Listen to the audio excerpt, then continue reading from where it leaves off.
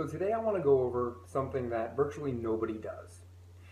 It will help you increase your productivity, increase your mental clarity, your awareness, your energy levels, and it'll help you also lose that layer of fat you've got going on in your stomach area. It's going to change the way that you look at your business, your relationships, your family, and your life. And it's pretty simple. For an hour and a half to 2 hours a week, do a little bit of planning. Go to the grocery store, pick up some food, spend about an hour, maybe 2 hours cooking it, and plan out exactly what you're going to eat that week. It sounds like, what's the purpose? Why would you do that? You can easily just, when you're hungry, go to the cupboard or go to the store, go to a fast food establishment and eat something. And it's fine if you're at home and you have some time, but the reality is during any given day, you're going to get caught up in whatever you're doing. You're going to start working on something and you're not going to stop. Now, the rule of thumb is to take a break every hour, a 10-minute break every hour, but do we actually do that? Most of us don't. And we're going to look at the clock and 4 or 5 hours, maybe 6 hours go by, we haven't even moved. We're continuing working on whatever we're working on, and we realize that we're hungry. We're actually starving. What are you going to do?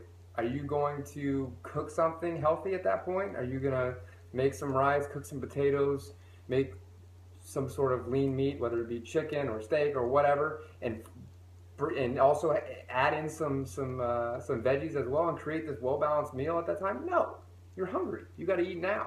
You're going to grab the Snickers bar or the bag of Doritos or whatever you got going on right next to you, eat it, and hopefully that gets you to the next meal, and then you're stuck in that same situation. What if you had meals already prepared for you that you did, you cooked 2 days before, maybe 3 days before, and you can just grab it, right? It took you 2 hours to make it, yet right now you can continue doing whatever you're doing, or maybe you take a 10-minute break, you pick it up from the fridge, you grab it, you eat it, you throw it in the microwave for a minute, you got a meal.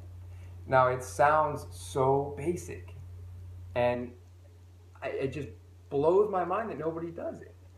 I actually do that on Saturdays, especially when I plan out a Saturday where I'm going to be productive that day from a business perspective, and I want to get stuff done, I want to get blogs done, I want to get videos like this done. I need the energy, and I don't have the time to be making meals every single hour or every other hour whenever I get hungry.